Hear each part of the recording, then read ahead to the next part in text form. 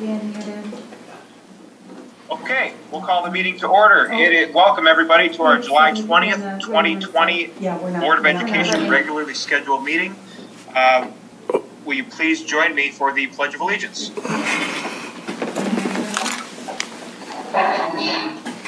Pledge allegiance to the flag of the United States of America and to the republic for which it stands, one nation, under God, indivisible, liberty and justice for all.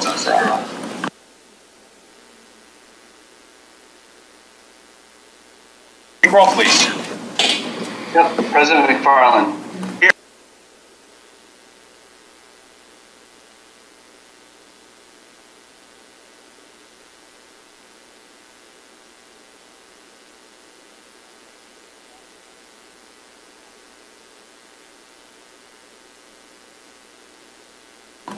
Member Baker.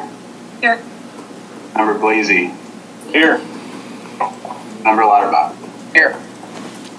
We have 6.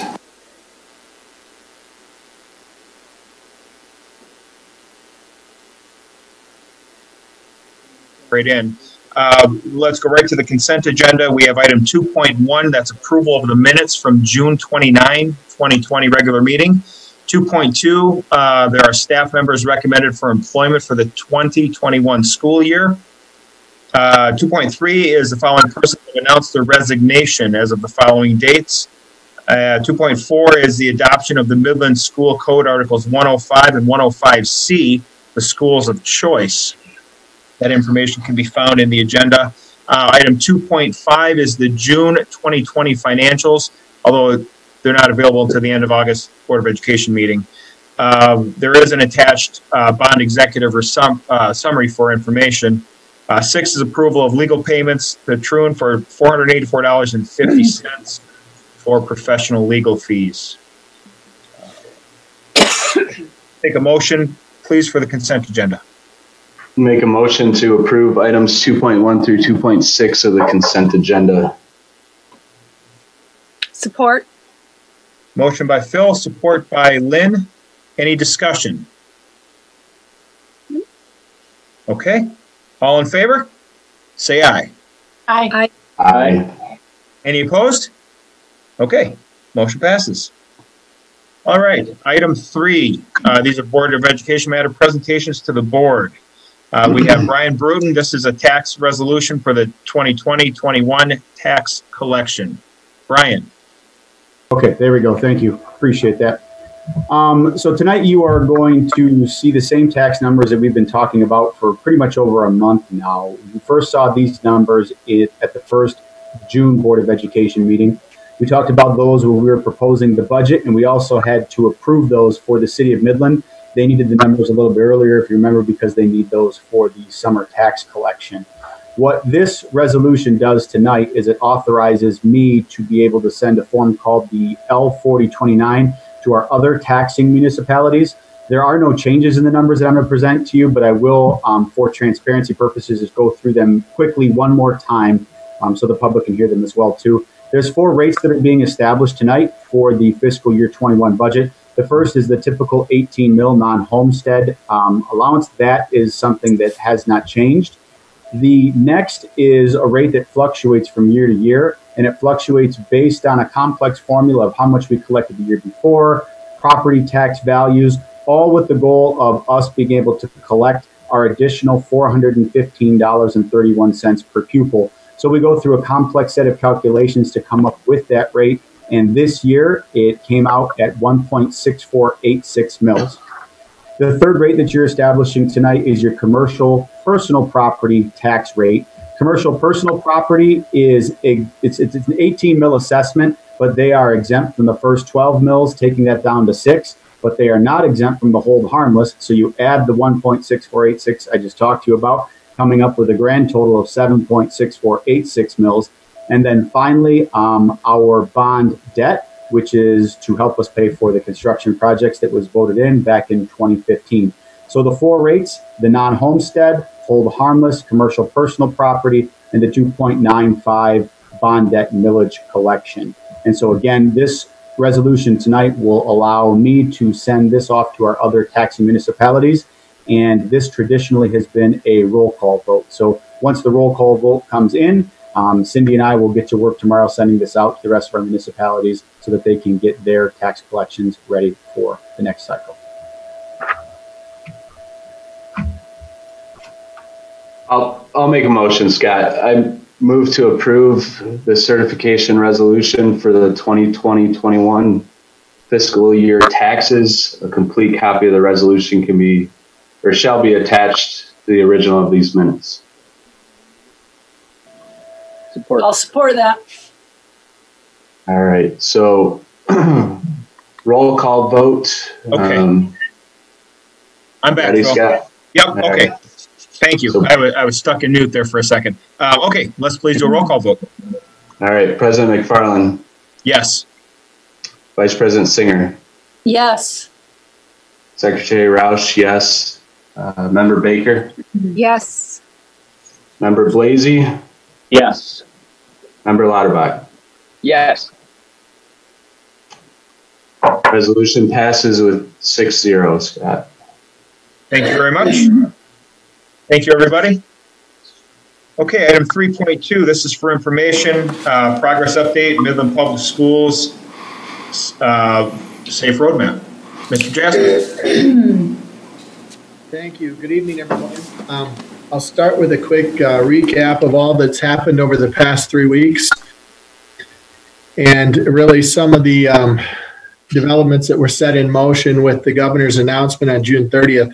At that time, she had released the My Safe Schools Michigan 2020-2021 Return to School Roadmap, and that is intended to provide guidance to schools on how to reopen. About 1 week later, MPS responded and shared some initial thoughts with our stakeholders. There was information that went out to staff. Also, community members received an update in the communique. And the reason I mention that is because I want to point out that that was not the plan, or that was not our response to the governor's roadmap. So it's not the entire plan. Those were just some initial ideas. So I wanted to make that point here at the board meeting for everyone, just to clarify.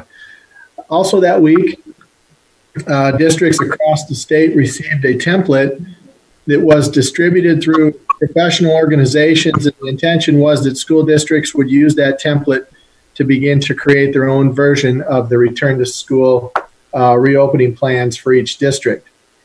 So the return to school roadmap does provide guidance to districts, but it is important to note that there are also many required components that are not optional that every district must incorporate into their plan. So what this is going to do is it's going to cause all districts to complete a plan, reevaluate how they intend to open, and create many new procedures, and of course implement lots of different safety protocols to stay in compliance with those required areas, and then also to consider many of the strongly recommended components that the governor thinks that would be worth adopting as well. Currently, we are in the process of creating multiple plans, and the reason I say multiple plans is because if you complete the template as it's shared, it does require you to have a separate plan for the state possibly moving back to phase 3. You have a plan for reopening if we stay in our current phase 4 designation, and then you have to have a response to how your district will operate if you are moved, or if the state is moved to phase 5. So really within this one requirement of completing this template, there's really 3 plans that need to be developed for the district. And, you know, as you, I think some of you maybe have taken the time to look at that original template that was probably shared for information. I think it's pretty clearly delineated in there that each of those are quite extensive. It's going to require a lot of work to fill in all those details. So we are sharing that responsibility here. Curriculum Office, under Penny's leadership, is taking a look mainly at the information required in Section A, which is the remote learning plan if we move back to phase 3.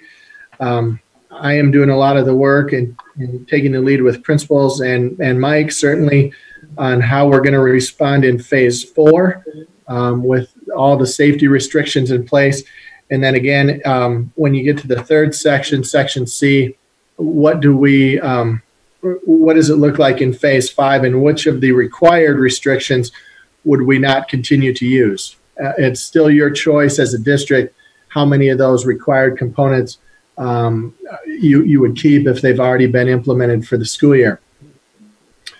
The last section in the template is actually your district's response to why you would be removing any of the strongly recommended items. And so you need to really make your case for why you're doing so. And all of this work needs to be in its final form and ready for the Board of Education to approve no later than August 15th. Our hope is that all of this information will be done within the next week to 10 days, and so that it could be considered early in August. Given that our region is currently in phase 4, as I had said, the focus is certainly on planning for students to return face-to-face. And with that information that's gone out in the communique, many people have noted and taken interest in the fact that there will be some online options available as well.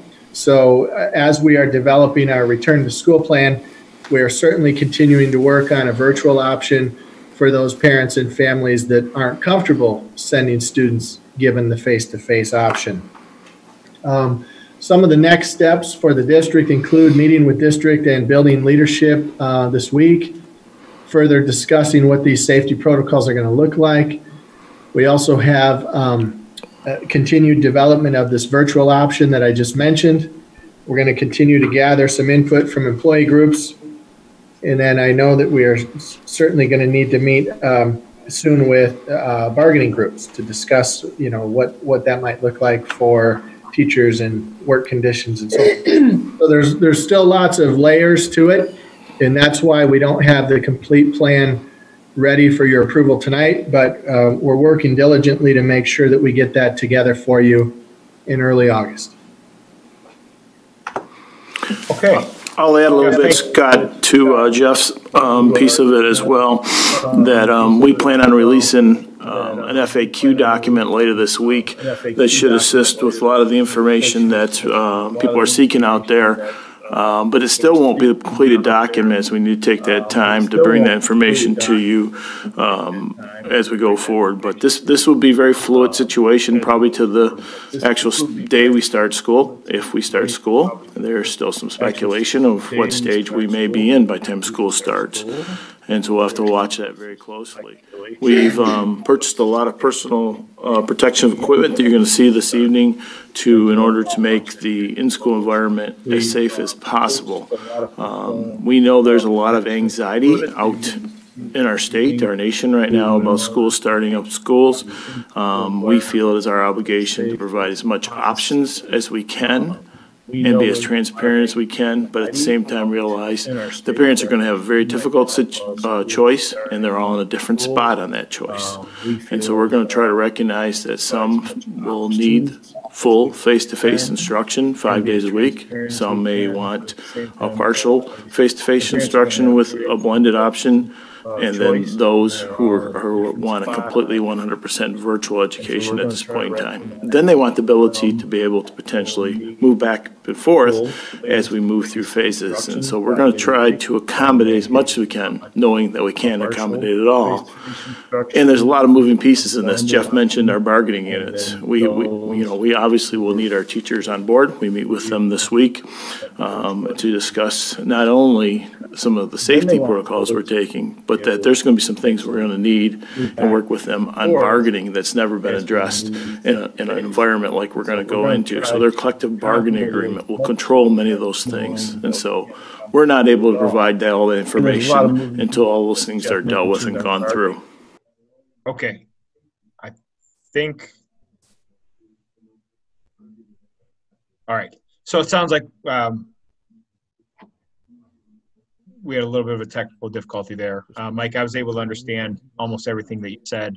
Mike and Jeff, thank you very much for the update. And, certainly it's important to understand there's a lot of fluidity here. And the big takeaway, I think, for the community is probably just to be patient and wait till we get a little more direction from the state to see exactly where we're going to have to go. But the moral is that we're prepared and we're going to move forward in any direction that they give us.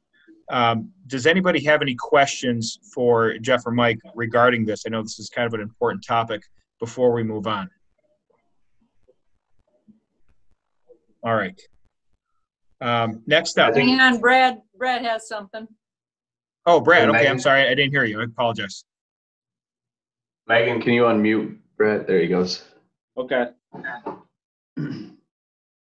I wanted to get unmuted first, I guess was my point.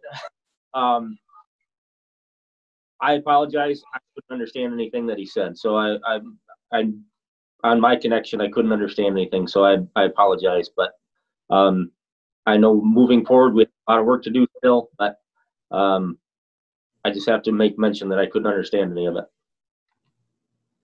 Basically, to sum it up real quick, Brad, we got some feedback on my end in the boardroom, but there's an FAQ document that's coming out that should answer many of the questions. Okay. Any other questions, anybody? Okay. Brad, anything else? All right. Next up will be item 3.3.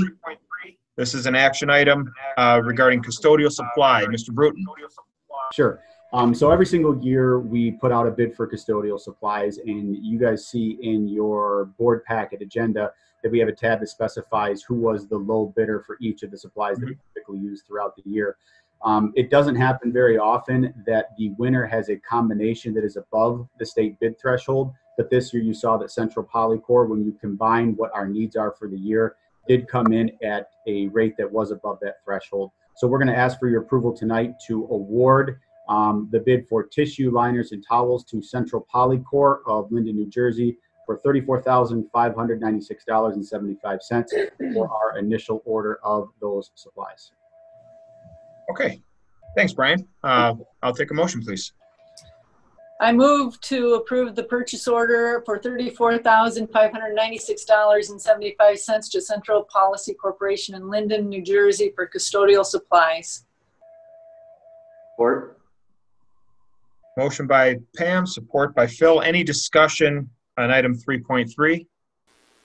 Brian, do you have how long that supply is going to last? You said that's initial. Yeah, we project that that's going to last us through the semester is what our anticipation is. But sometimes they go quicker, sometimes they go slower. Okay. Any further discussion?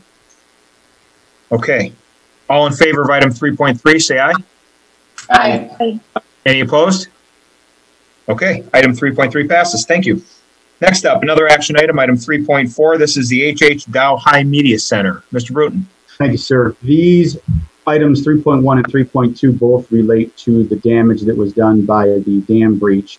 And these are the final two items that we have to get approved to be able to complete our repairs on that media center. If you recall before, moisture mitigation is done. We are now ready to award the flooring for item 3.1 and also the replacement of furniture for item 3.2. So first, item 3.1, the flooring, we did put that out to bid rather than just going with our initial ServPro estimates. And the low bidder came in at $57,365. And that vendor was O'Connor's Decorating Center, Inc. out of Saginaw, Michigan. So we are recommending award to that agency this evening. And we're going to pay for this using our insurance reclamation, our capital projects fund, and any FEMA monies that we are able to get from this point forward. So we ask for your approval for item 3.1, the flooring tonight. Okay, thanks, Brian. We'll take a motion for item 3.1, please. Actually, Make a motion. sub 1, sorry. Yeah, I'll make a motion to approve the flooring at Dow High, item 3.4.1. for the total of $57,365. Support. Motion by Phil, support by Pam. Any discussion on 3.4.1? Brian, do you have any more information on where we stand financially in this transaction? You named 3 different options where funds could come from. Is there any more information? Yes, sir. Yep. So we are through our first initial round of insurance, and we were able to reclaim about $25,000 through a water backup rider that we had. And so that's where we are with our actual Liberty Mutual insurance right now. I have on Wednesday a webinar with FEMA that works specifically with public agencies, and that is a requirement for us to go through that training piece. And then from there, I'm able to enter our claims into the FEMA system. And from some of the initial reports, we're cautiously optimistic that we're going to be able to reclaim some of these funds. So that will be the next funding source that we have to be able to go to. So I don't know where that's going to flush out, but my approvals this evening will allow me to be able to submit actuals to them within that website. And so we'll continue our venture into trying to reclaim as much as we possibly can for these damages. So the $25,000 for the water backup, is that our max? Is that the? That's correct. Okay. And for the FEMA monies, do you know if those will be super duper low interest loans, or is that essentially grant style monies? The rumors that I'm hearing, and this is without going through the training, is that it's not low interest loans, that it's grant monies. I've heard 75%, but again, that's rumor and speculation. And once I go through the actual training, I'll have more concrete facts to be able to give you on that. Okay, thank you. Yes, sir. Thanks, Brad. Anybody else? Okay, all in favor of item 3.4.1, say aye. Aye. Aye. Any opposed? Okay, motion passes. Next up, Brian, 3.4.2. Yes, sir. So same story. This is for the damage that was done by the dam breach over in the Dow High Media Center. Unfortunately, there was just enough water that came back in through our sewer system that we did lose all of our bookcases over at Dow High, and we did lose some of our soft seating as well, too. So we went back to the same corporation that gave us the furniture through the bond, Duell, and we used through them the same national contract purchasing program that we have. So we walked the media center with Melissa Toner, our administrator, and also with the Dow High team as well to make sure that we were replacing everything that we lost. So a direct replacement of that furniture came to $80,079.40, and we're recommending the award for that furniture replacement to Duell Corporation of Holland, Michigan, same company that had put the original furniture in the first place. Okay, thank you, Brian. I'll accept a motion for item 3.4.2, please. Make a motion to approve 3.4.2 for the total of $80,079.40 to Duell Corporation of Holland, Michigan for the furniture purchase. Support. Okay, motion by Phil, support by Pam. Any discussion on item 3.4, motion 3.4.2? Kind of have the same question for you, Brian. Is it different for content? No, we believe we're going to be able to submit these claims to FEMA as well, too. But the $25,000 that I told you, that was what we believe our max reclamation is going to be for our insurance company for water backup, moisture mitigation, contents, etc. We were able to submit the bills that we had. We're going to keep trying again and work those channels, but we believe at this point that we're done with Liberty Mutual and are moving on to FEMA. That's where we are at this point, but we'll keep pursuing actions. And when we do have our next FFO meeting, we're going to talk with our committee about our ability or their wishes to join in a class action as well for maybe future reclamation of funds, which could be years from now, which I'm sure a lot of residents are dealing with that as well too. But we believe that there could be an avenue there as well too that could lead to long-term reclamation. Okay. Thank you, Brad. Anybody else? All right. All in favor of supporting motion 3.4.2, say aye. Aye. Aye. Any opposed? Okay, 3.4.2 passes. Next up is an action item 3.5. This is return to school equipment orders. Mr. Brutyn. Yes, sir. Thank you. 4 subsections under 3.5. And before we get deep into this one, I do want to, for transparency purposes, let you know that all items 1, 2, 3, and 4, we did order these items last week. The reason that we did order these is we went through our return to school roadmap work, as Mr. Jaster and Mr. Sharrow had talked about. And the minute that we went through that and read some of the strongly recommended and required items, we knew that procurement is going to be very, very difficult to be able to get this equipment in and on time. So we went to board policy, double checked ourselves. We know that during emergency situations, we have the ability to procure equipment. And then our policy dictates that we bring it to you at the next Board of Education meeting. So we are a little bit of a week delay on this, but we are bringing it to you at the very next opportunity that we have. So items 1, 2, 3, and 4 we have ordered, but we do want to bring them to you and inform you about those as policy dictates, and would like to have you act on these as well too. So item 1 is bus temperature scanners, and we are going to be installing 43 of these door temperature scanners. Each of the buses that we believe are going to be in our route system this year.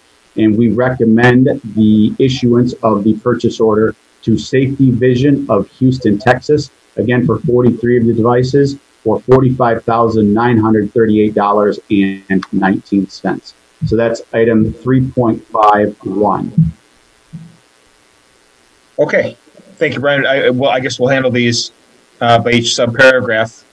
So I'll take a motion for item 3.51, please. I move to approve the purchase order for $45,938.19 to Safety Vision of Houston, Texas for 43 bus door temperature scanning devices. Support. Support. Motion by Pam, support by Lynn. Any discussion? I don't know if you mentioned it, Brian. I think it is important to know that these are being paid for through funds that have been procured through the CARES Act. Yep, thanks, Scott. I appreciate you bringing that up. I'll go a little bit into that for you just to give you a brief update there as well too. We right now are juggling a various amount of CARES Act dollars that are coming in during under different guise, under different rules, under different guidelines. Right now, we know that we have roughly somewhere around $730,000 that are coming into the district. We know that this week the legislature is about to act on another $1.3 million to the good that would come to us in Midland to have that. We think and anticipate, and I say this with a degree of reservation because I don't like to count my chickens before they hatch, that in the end we may have somewhere around the $2 million in CARES funds to be able to deal with. So we are continuing to track these and making decisions to use them in the wisest way possible. So we are going to manage these funds to procure this equipment, but also to make sure that we're providing services that align with the return to school roadmap that Jeff and Penny and everyone's working on as well too. So thanks for that reminder, Scott. I appreciate it. Okay. Any further discussion on 3.5.1? So were there any other that you looked at besides this particular style or company? Yes. For each of these items, for 1, 2, 3, and 4, we did a lot of vetting on our end, not just of the quality of the vendor, but also to ensure that the devices would work with what our current fleet is, but also to make sure that we were getting a price that was either the best or comparable for the items as well too. So we've been gathering paperwork behind the scenes to ensure that there isn't gouging going on. And I will be very transparent with you that the procurement world when it comes to personal protective equipment is complex. There are vendors that are coming out of every single which way and how. And so it's been a large group of very dedicated employees that have been vetting this for us. And we have to give some credit to Mike Mogenberg, to Tracy Reed, and also to Lori Holderby that have been doing a lot of homework on these companies to ensure that we're getting a comparable and equitable and in a lot of cases the best price, and also to make sure that these just aren't fake vendors that are popping up, because we run into a lot of those in trying to procure these different pieces of equipment. It really is difficult with every single school in the state and largely the nation as well too, going after these pieces of equipment. So we've done our diligence on the back end, and we've also saved paperwork as well too, just to make sure that we can appease auditors and anyone who would have questions on whether we did our diligence and homework on procuring the best equipment for the best price. Will we have the time for school to start? I hope so. We ordered as quickly as we could, and when we talked to vendors and they would tell us the obligatory 4 to 6 weeks, we would make them put down on paper what their guaranteed delivery date was. But what time has taught us is that sometimes the equipment, when it's en route, does get procured in other spots. Specifically, we've had that problem with N95 masks. Sometimes you will order N95 masks, they'll get to an Amazon procurement center, and then they'll be taken for first line responders, which I'm glad that's where they're going to. But it is an interesting game when it comes to procurement. So we have done our best effort to ensure that it's going to be in school in time, and we are going to stay on our vendors to make sure that they're staying with their guidelines. And we did pass up a couple of vendors on some of these items as well too that would not commit to delivery deadlines as well. So we are confident that we've done the best that we can to be able to get it here in a timely fashion. Okay. All right. Thanks, Brian, for being so proactive and staying ahead of the curve to the extent that we're able to. Any further discussion? I just have a question. How much of the purchase price are we holding back until we receive the products? Varies by vendor. Mostly it's 50% down, 50% upon delivery has been our standard protocol on it. When you're ordering in such large quantities, some had different terms on it, but we don't like to give anything more than 50%. And some of these are pure purchase order driven, which is simply us issuing a purchase order, then it's complete upon delivery. But the 50 down and the 50 upon delivery was in place for our desk shields, which will be your item 2. And we also had to do that with our masks as well too, because that was a larger order for a local vendor and they needed the cash to be able to procure the actual physical mask before they did the embroidery. So it's varied by vendor. Okay. All right. All in favor of item 3? Yes, Brad. Number 1 is mandatory for our buses to test prior to entering a bus. It's not mandatory. That's something we've selected to do. Screening was recommended. Okay. So it's not mandatory, but highly recommended. Correct. Temperature Highly scanning. Strongly, I think Mr. Jaster would know the verbiage of the plan better than I, but it was screening, as I know, is some degree of recommendation. Okay. Anything else, Brad? Or anybody else? Okay. All right. All in favor of supporting 3.5.1, say aye. Aye. Aye. Any opposed? Okay. Motion passes. Next up, 3.5.2, desk shields. Thanks, Right. sir. So a repeat, same funding sources that we had talked about before, same alignment to the roadmap. These desk shields are something that we investigated. This was a little bit complicated as well because the shape and type of furniture that we have throughout the district varies greatly. I think those of you that have had students in multiple schools know that there's tables in one, there's desks in another, and then when you think of Central Park, there's puzzle tables. We've actually been working for quite some time to build collaborative spaces, and collaborative spaces and social distancing are a very tough combination to put together. So we wanted to come up with a solution that we could to try and make sure that we could keep the students as safe as possible when it came to the various types of furniture that are in the district. And we did come upon desk shields. And so these desk shields, we actually do have samples of them down here in central office that we've been testing with various chemicals and different furniture setups. But we know that it's going to be movable, moldable, and will allow us, without actually drilling into the tables, to be able to give each student kind of a personalized workspace. So we are recommending that Dobbs Global of St. Augustine, Florida, gets the purchase for 10,000 desk shields. That is a little bit higher than the number of students that we have, but that's because we have multiple complex setups when it comes to students. We have media centers that we want to fit with these things as well too, and these are building administrators asking for some extras for various purposes that they had. So the total on that 10,000 desk shield purchase was $197,902.16. Okay. Thanks, Brian. I'll take a motion for item 3.5.2, please. I move Make a to motion. approve the purchase. Go ahead, Phil. Move to approve item 3.5.2 for the purchase of desk shields for the total of $197,902.16. Support. Motion by Phil, support by Pam. Any discussion on this item? Okay, all in favor, say aye. I had a couple. Oh, okay. Yes, Brad. So is the plan for shields would be for every single desk and or workstation in the entire district from every grade level, from pre-K through 12? That's correct. Okay. Yes. And is that a poly shield, and is it, if it's a little bit higher with our 10,000 mark than what we need from our 7,700 students, do you know how long these would last, or you have a guess of what you're hoping to get out of it? Is it a semester? We're hoping to get the full year out of it. One of the things that we did with this company is we had them rush ship them to us.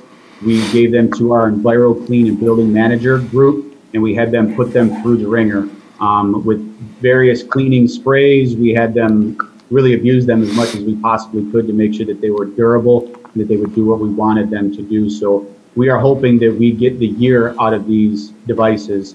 We know that we will have to replace some, which is a part of our overage order as well too, as well as there were price breaks at certain points of ordering as well. So with the different products that we brought in and had rush shipped to us, this was the one that we believe is going to stand up the best and will serve our purpose the best for what we are trying to get out of them. Okay. And I guess I kind of had the same question. Is that this is kind of a secondary, this is not a mandatory in the governor's document. Is this even mentioned in the governor's document?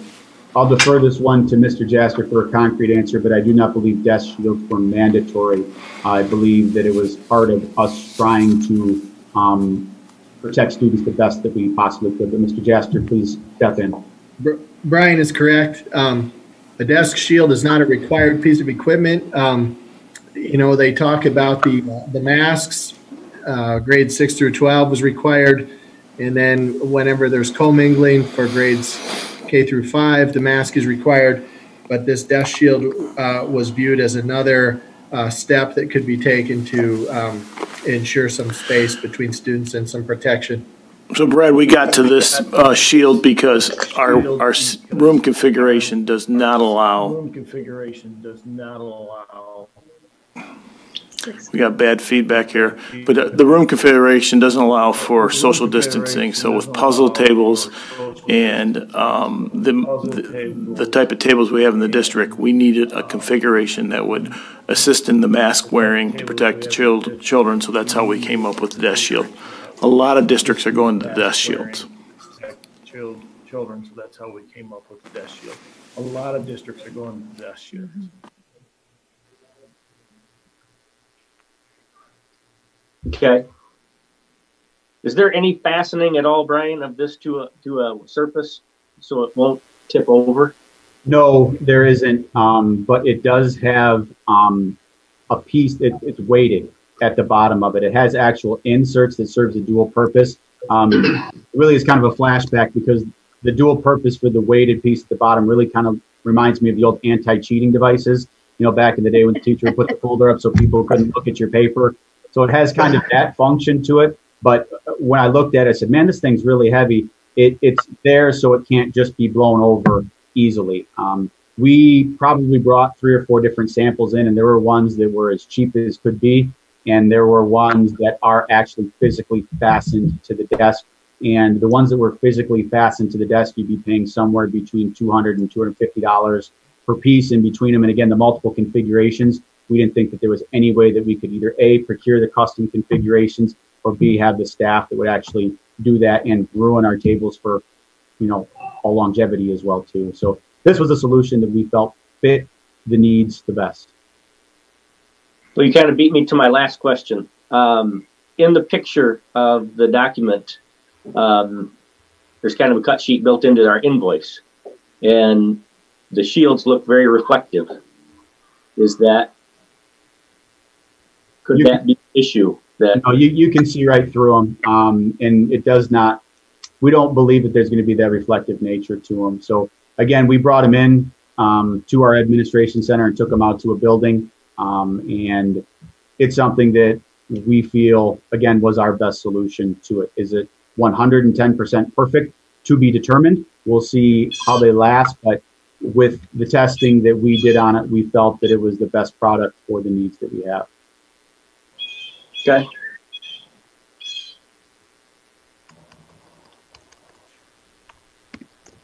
Anybody else? Okay. All in favor of the motion for item 3.5.2, say aye. Aye. Any opposed? Okay, motion passes. Next up, 3.5.3, face masks or masks. Brian. Thank you, sir. This is one that I had talked about where we had to put a little bit of money down ahead of time, and the actual purchase, the invoice that you see in front of you is not exceeding what the state bid threshold is.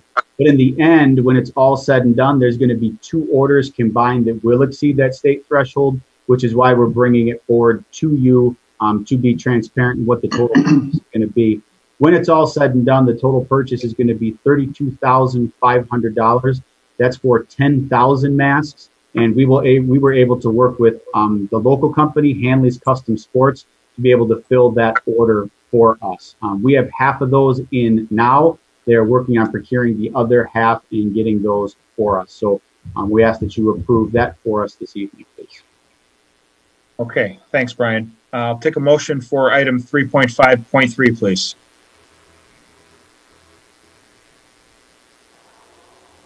Make a motion to approve item 3.5.3 for the purchase of the masks for $32,500. Support.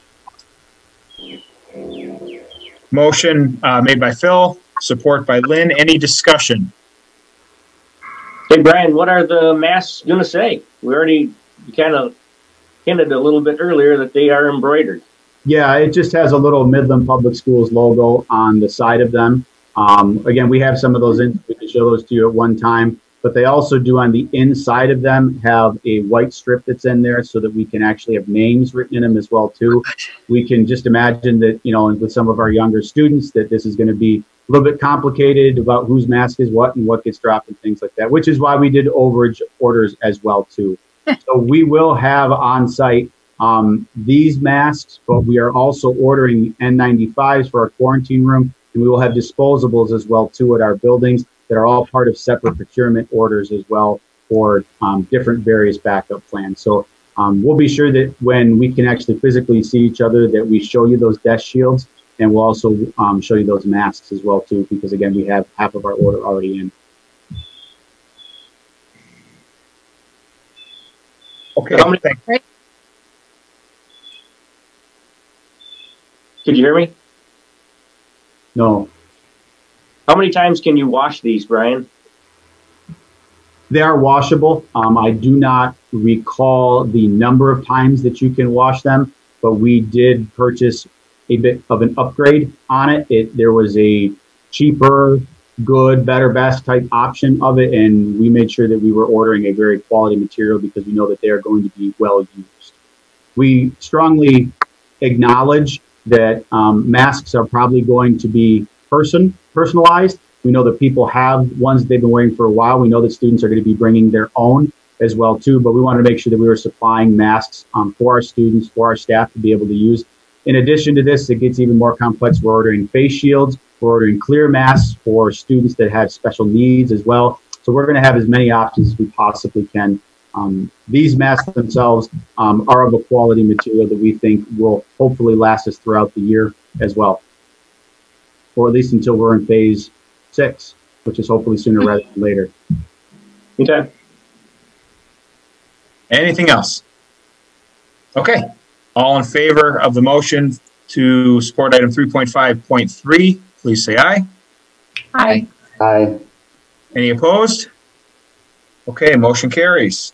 Next up, item 3.5.4, school temperature scanning gate. Brian. Thanks, Scott. So the last of the purchases to inform you of tonight is the school temp scanning gate, and I think this is a perfect example of how our plan is rapidly changing. A couple of board meetings back, you remember that we bought temperature scanning iPad devices, and we had initially thought that that was going to be all that we were going to need.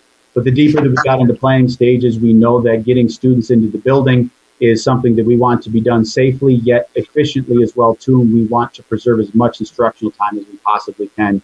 So in the brief overview PowerPoint that we released to the public, on there it said that we were procuring 2 gates per secondary school. Our administrators gave us some rapid feedback that they would like additional gates to be able to get kids in a more safe and efficient and timely fashion. So we have modified that, and we are going to 12 gates and putting in 3 gates at each of our secondary schools to speed up the process. That will then allow us to divert some of the temp sensing iPads down to our elementary level, so they'll have multiple devices and entry points as well too for their plan. So we think that K through 12, this is going to help us with getting kids in quicker and safer. So we are asking for a purchase order for $27,799.88 to be delivered to Med Supply of Troy, and this is for 12 temperature scanning gates. Okay, thank you, Brian. I will take a motion for item 3.5.4, please. I move to approve the purchase order for $27,799.88 to Med Supply of Troy, Michigan for 12 temperature scanning gates. Support. Motion by Pam, support by John. Any discussion on item 3.5.4? What's the difference between the 2 types? Between the iPads or between the gates? Between the gates, the -1, -3, besides the price. Yep, 2 of them have metal detecting sensor capabilities as well too. And that's the higher price on those. And one of those will go over to the high schools. That will not be turned on as inactive. But when it came to procurement, that was something that was an additional add-on that we thought maybe at a future date could come in useful. But for now, we're going to be using for the temperature scanning piece only. So those would be, those particular models would be at the secure entrance. That's correct, sir. Yes. Okay. And what's the difference between these versus the previous model that we purchased? The previous model are iPads, and they mount on it's like a 5-foot stand, and they mount on the 5-foot stand, and there's someone that stands behind them, and they see the thermal readout of it. Whereas the gates, when they walk through, is not an iPad.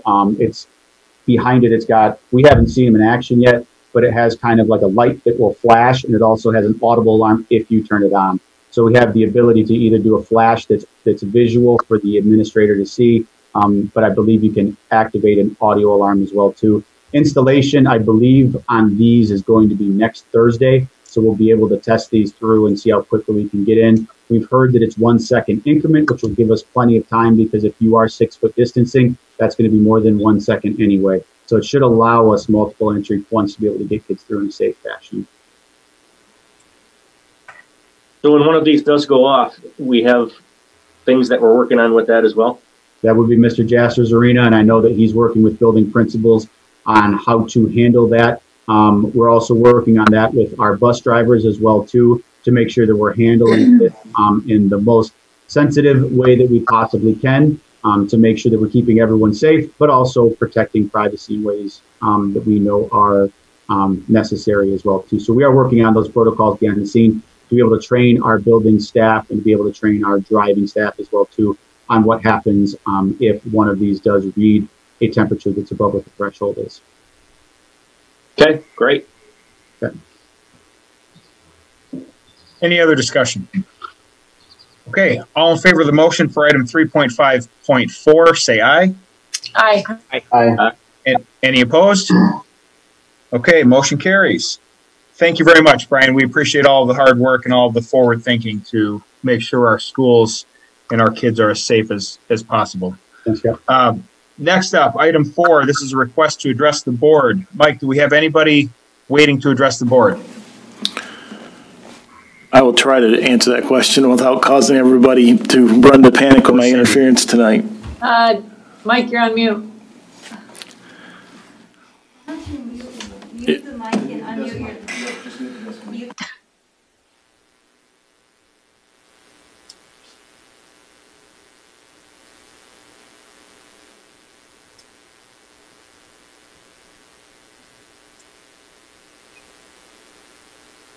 All right, guys, I think I'm not supposed to speak tonight, which I really don't mind.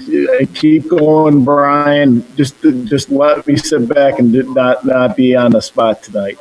I got you. What do you need? All right, Brian, go ahead and take the lead seriously. I cannot speak. The delay.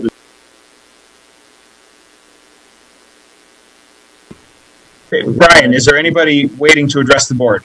That's a great question. I can check with Cindy real quick. And okay, Cindy's coming in. Give me just 1 second. Okay.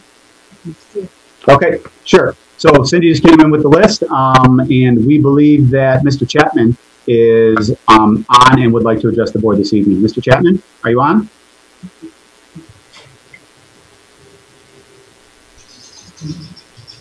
Okay, we don't see him as I'm scrolling through my list of people that are here, so we'll move on to the next.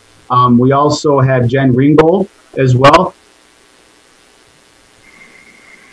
Hi. Hi, Jen. All right, I'm just getting my document up here. Thanks for your patience. Hello, everyone. My name is Jennifer Ringgold, and by this time, I hope that all of the board members have had a chance to read through the comments from more than 200 stakeholders that were collectively sent to all of you on Friday, sharing our uncertainty and unanswered questions about what school will look like starting 6 weeks from today. I personally understand the challenges you face making decisions about opening an organization in these times. I recognize the families that feel they have no other options but to go back to school. I lean into the difficult reality that there are children who need a safe place to go. And I know there are students who are not getting the services they need without school. I also understand the sheer unbelievability of what it might mean to continue to live into a time without the things our kids love, like sports and music and theater and being with their friends. The social emotional effects of living through a pandemic are immense for all of us, and especially our children. But what does it say about us if we think that going back to school during a pandemic is going to fix all this? Because it's not. Going back just brings up 40 pages in your hands of more questions. While some of those questions relate to the societal dilemmas I've mentioned, most of the unanswered questions relate to the science behind the safety of bringing together large groups of humans with an airborne virus that may have lasting and or deadly effects. A virus we have very little reported data on for children. Our Midland County numbers have steadily climbed since March and are still rising. We never plateaued and we never declined. And today it was reported that a third of the 45 COVID cases in Midland since July 1st are teenagers. The position you as board members are in seems an impossible place to be, and yet months ago we had a choice to begin imagining new ways of teaching and learning and helping families, but we didn't. Instead of getting creative input from our educators and our families and implementing a new hybrid way to move forward into this reality, we are meeting virtually to question the logistics of sending thousands of students and staff back to school in 40 days. I'm disappointed that in a city of modern explorers, we haven't explored anything new. We haven't provided our teachers effective training for how to engage students online. We've outsourced an online program that gives students a checklist of online tasks. We haven't followed the science that says keeping small groups of students together helps them stay safe.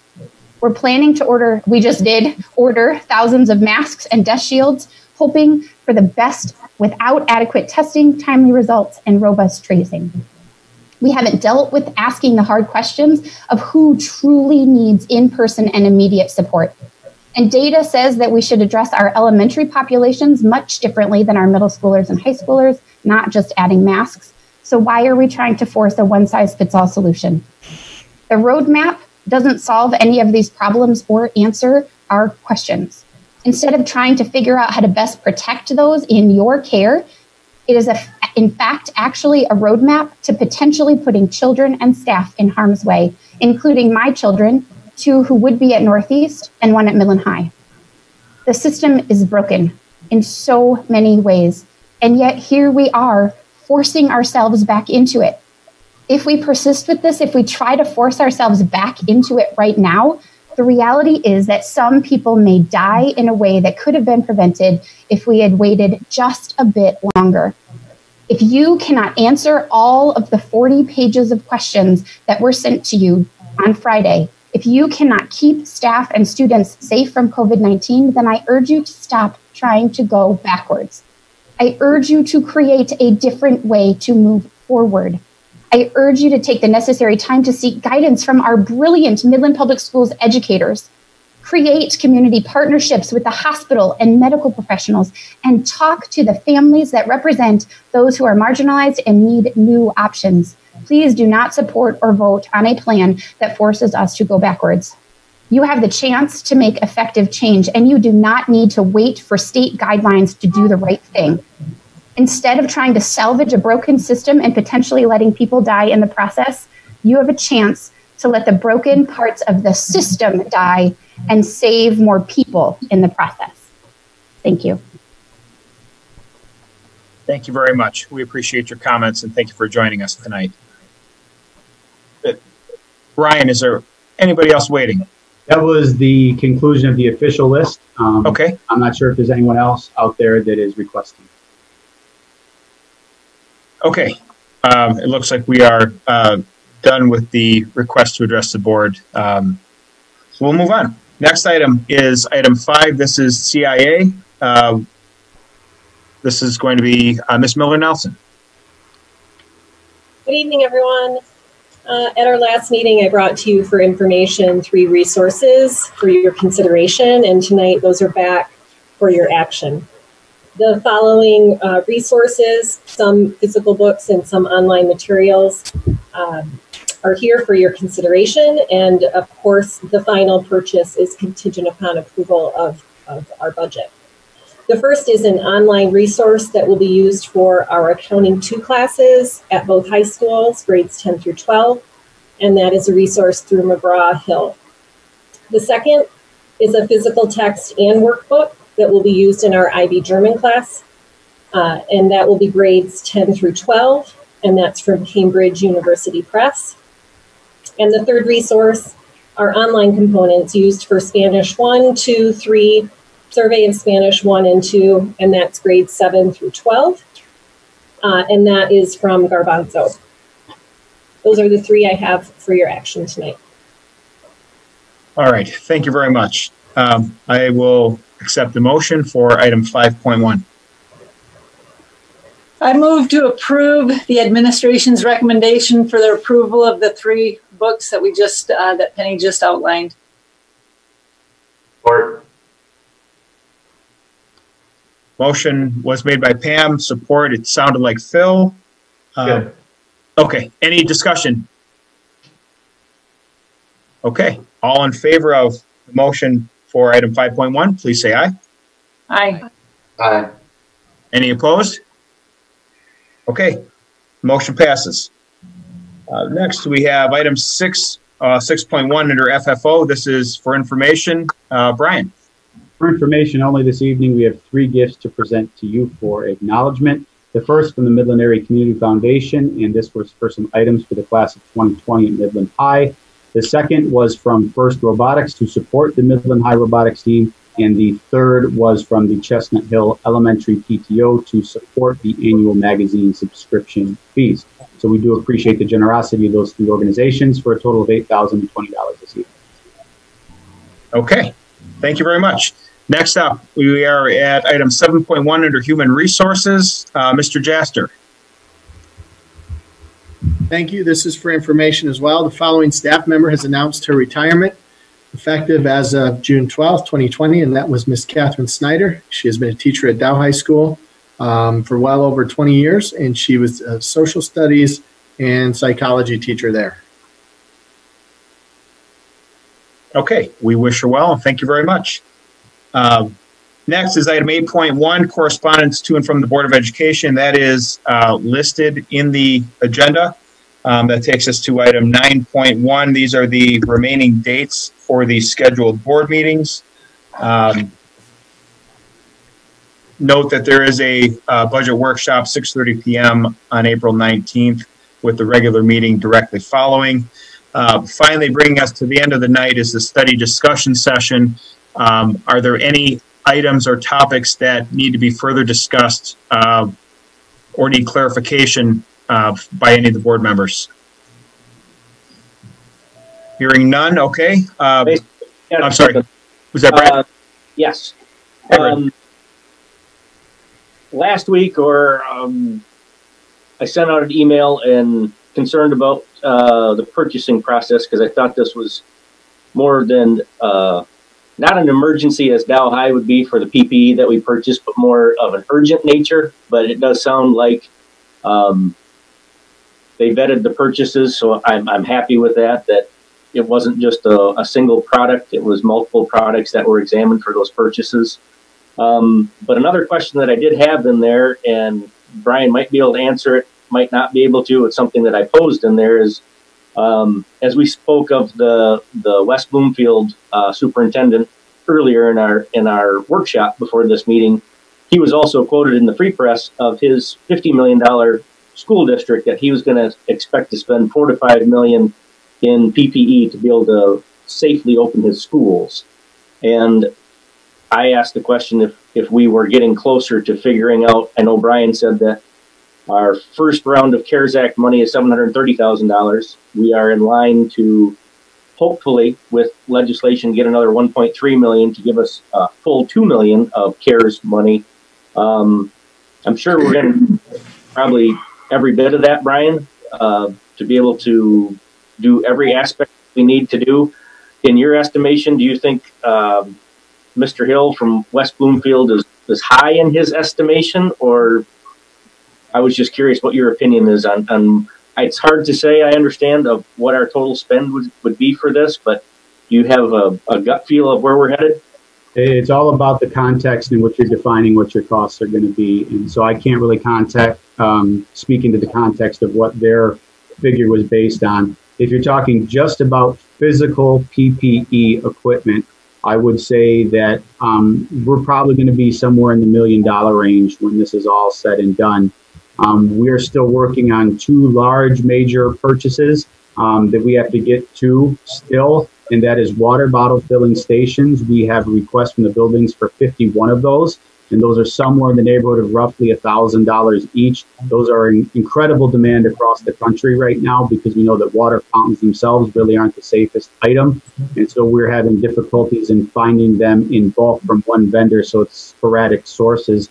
The other is hand sanitizing stations. We're going to be installing those in every single classroom and every major entry point within the district. We have a large district, so we need 685 of those. And you can do the math on those. That we believe is going to be somewhere in the $70,000 range. In addition, when you have 685 hand sanitizing stations, we're planning on somewhere near a gallon of the fill per student. So we're looking to procure somewhere around 8,000 gallons of the hand sanitizing solution. So when it's all said and done, we believe we're going to be somewhere around the $1 million range. And that is contingent upon the longevity of the different phases that we're in as well, too. I can easily get you, Brad, to around $4 or $5 million if you're going to talk about total cost for the COVID-19 crisis. Our virtual model that I'm going to let our FAQs talk a little bit more about when Mr. Sharrow releases those. I don't want to speak out of turn right now because we're still working with our bargaining units on those, but it is going to cost us extra FTEs for teachers to be able to staff that. We know right now that we're probably going to need somewhere in the neighborhood of 3 to 4 to 5 elementary standalone virtual teachers. And the way that the numbers are working, that does not mean a reduction in actual classroom teachers. That's going to help us with social distancing by reducing class size numbers, but it is going to be an additional cost. An average teacher cost is easy to put a $100,000 bill on it, depending on what their veteran status is within the district. So that's adding another $400,000 to $500,000 there. Even more if it's a more senior teacher, even more if they take full family benefits. On top of that, the work that Penny's group has done with the different phases of our continuity of learning plan, Canvas, purchasing devices, et cetera, I could easily get you to the $4 to $5 million total range. But what is exact equipment versus salary versus something we would have done before or after mental health supports? When it's all said and done, I could see that number as being realistic depending on what the context of the definition is. We're tracking very closely on this end every single expense that's related to it. These grants, when they are federal in nature, have to have specific accounting codes to them. And so every single expense that we relate to COVID, we're tracking with those codes. when the dust settles on this storm, eventually we'll be able to give you an exact, but as we're in the middle of it right now, we're still in the phase of what it is. So to answer your question in its entirety, I can't speak to the context of what his quote was. I believe we're going to be somewhere in the $1 million range for physical equipment, but it would not at all surprise me if in the end we were somewhere in that 3 to 5 range total in additional services when all is said and done to be able to get us through this storm, which is, again, something we had talked about in our budget process of, being able to lean on our fund balance to be able to help us through this crisis, to be able to service this generation of students that we know needs higher services than any students ever had before. In our group that is custodial, that's a negotiated thing. Is that going up because we have to do totally different cleaning? I mean, we have to do a lot more. So additional costs for our custodial services? We anticipate that there will be an increased rise in our needs with our EnviroClean contract, yes. Okay. Have we reached out to some of the bigger corporations in the area of the Dow Chemicals, the DuPonts, the Cortevas, to see if they have interest in assisting us with any of these items? Ironically, we just received notice today that we were the beneficiary of an approximately $80,000 grant it worked through the Midland Area Community Foundation for the generosity of Dow Chemicals. So we were pleased to be able to get that as well. We also know that there's somewhere on the horizon another corona or COVID package that will be coming from the federal government. We are looking into our crystal ball, and we believe that that may be a state aid supplement to help avoid some of the drastic per pupil cuts that are out there, but we don't know what that money is going to look like either. So right now on paper, I have 6 different pots of CARES related money that we are working with and seeking grant opportunities every single day, every single which way that we can possibly get them to help offset some of these costs. A lot of them, like I said, have regulations that are attached to them of what specifically you can use them for. Some are PPE specific, some are salary specific, some are salary specific with mental health related items as well. So lots of different conditions placed on the money that we're tracking very closely. And yes, seeking every revenue source that we possibly can. As well as, I forgot to mention Mid-Michigan. I know that would be another place to reach out to see if they can help us in any way. Was there? Of course, thank you. Okay, thank you. Yep. So, Mr. McFarland, I just briefly chatted with Mr. Sharrow because his feedback isn't working the proper way. 2 things that Mr. Sharrow would like to deliver to the community. Number 1, a reminder that graduation is this Friday. If you are the proud parent of a Dow High or Midland High senior, make sure that you are looking to your building administration for guidance. I know that Midland High released a video tutorial this morning. I haven't seen Dow Highs yet, but I know that Mr. Davis has been communicating with his constituents as well too. So we're excited to be able to be a part of that ceremony. While it's not ideal, we know that it's going to be something that at least will provide that opportunity for some semblance of a graduation. And then also the last piece is to be sure, community, to look for the next edition of the Superintendent Communique. I believe our anticipated date on that is Thursday of this week, which is going to give us some time to vet some of the items further with our staff, with our teachers, and our bargaining units as well too, to be able to provide some of the items that came to us in the community questions. So it's multiple pages. We've been working on it for a couple of days now, and we hope that that will give the community some answers to some of the questions that have been posed and should provide a little bit more clarity. So I believe the release date on that is going to be Thursday. Mike, if you can give me kind of a nod that that's the plan. Yep. Okay. So look Thursday for a pretty in-depth FAQ document to come out that should help with some of those lingering questions. Okay. Thanks, Brian. And thank you, Mike. With that, I will take a motion to adjourn. Take a motion to adjourn. Okay. All in favor? Motion by Phil, support by Pam. All in favor? Say aye. Aye. Aye. Okay. We stand adjourned. Thank you, everybody. Thank you to all of our viewers tonight.